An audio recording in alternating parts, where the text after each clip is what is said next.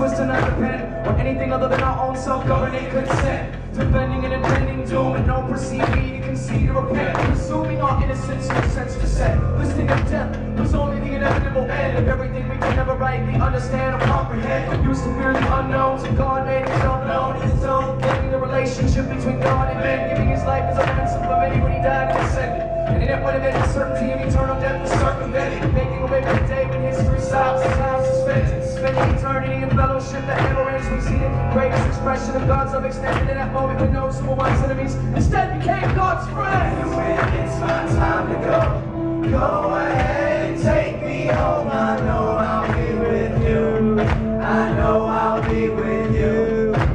When it is my time to go, go ahead and take me home. Nowhere that I'd rather go. I wanna be with you. Woo!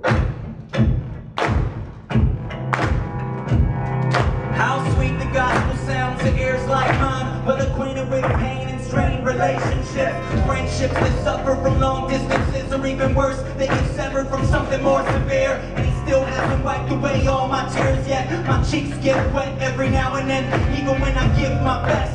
I know I fall short, I get scared when the ball's in my court. Focused on my performance, wretched and poor. It makes the message more real when I preach it. I'm not there yet, so I'm reaching for a goal. To stand before my king and be speechless.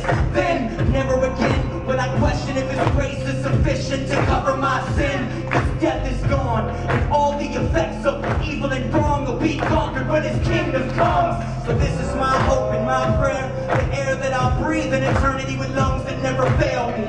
If it pleases my Lord, and only by your grace use my life till it's poured out for your sake. Until then I'll remain where you have me, with joy when I feel unhappy, and a peace that surpasses all my understanding. My life is in the hands of your love everlasting. And when it's my time to go, go ahead and take me home. I know I'll be with you. I know I'll be with you. When it is my time to go ahead and take me home. Nowhere that I'd rather go. I wanna be with you. Woo! And when it's my time to go ahead and take me home. I know I'll be with you. I know I'll be with you. When it is my time to go ahead and take me home. Nowhere that I'd rather go. I wanna be with you.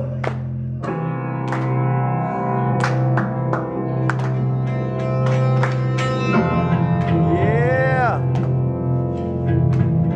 Praise God. Praise God. He is worthy. Yes, Lord.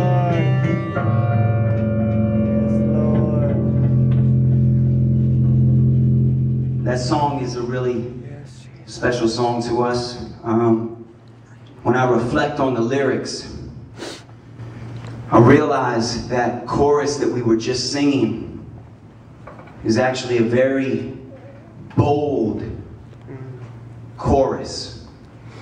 There's a particular line that strikes out to me. Almost sometimes when I step back away from performing the song, I'm like, wow. That's a statement. We stand on stage as three sinful men and sing to a holy God. I know I'll be with you. I know. I'll be with you. But the question that starts running through my head is, how can we, standing on this stage, the question that needs to be answered tonight when a song like that is sung is, how can we know that we will be with God? How can you come to a concert tonight, stand in the crowd, and sing those lyrics with any sense of confidence? God, I know I'll be with you.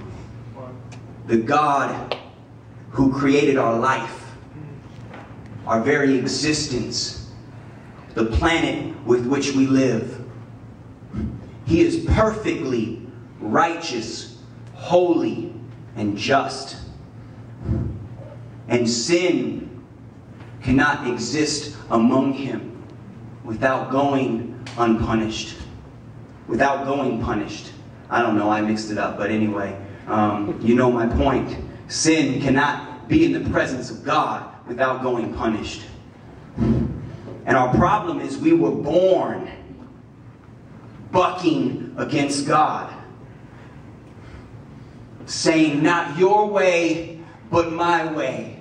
The song we sung was not, I want to be with you. The song we sung is, I want to do what I want to do. And our understanding of our desperate condition, we were completely ignorant to it.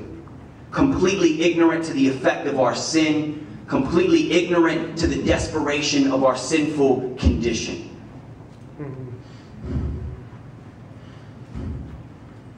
And so, how can we be confident? How can we have any sense of confidence that we will be received and accepted by a holy God with the knowledge of our sin? Standing before him with all of our deeds, the wickedness in our own hearts, all the thoughts that have went through our minds, completely exposed before him. How could we have any confidence? We place no confidence in ourselves. We place no confidence in our religious deeds. We place no confidence in some goodness that we see in ourselves when we compare ourselves to other people. Amen. We place no confidence in ourselves. We place all of our confidence, all of our trust in the finished work of Jesus Christ, our Lord and Savior on the cross. Amen. Yeah. And our confidence is rooted in his life and his works. He came down from heaven, fully God, fully man, and lived a life that was pleasing to God. Tempted in every way, yet was without sin. And we so often recall the gospel story and think of Jesus as the good, innocent man who was murdered on the cross.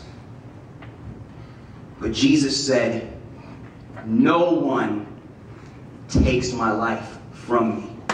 I freely give it. And so yes, he was murdered.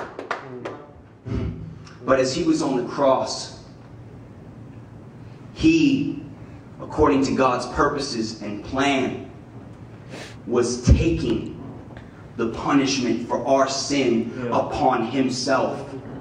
The wrath of God that our lives deserved, that our lives earned, Jesus took that upon himself. And the righteous life that he lived through faith and repentance in his finished work is now credited to us. So when we stand before God, we don't stand hoping to be accepted on the basis of our own deeds, on the basis of our own heart condition, on the basis of the thoughts that have went through our mind. We stand confidently before God that we will be accepted by him through faith in his Son, and that the righteousness of Christ would be credited to us. This is the gospel, the good news, and it drives every facet of everything we do as Beautiful Eulogy. And we find even now, although God has radically changed our hearts by first loving us, stirring our affections for him, that we can also say, I want to be with you without flinching. We desire to be with God, to be done with sin.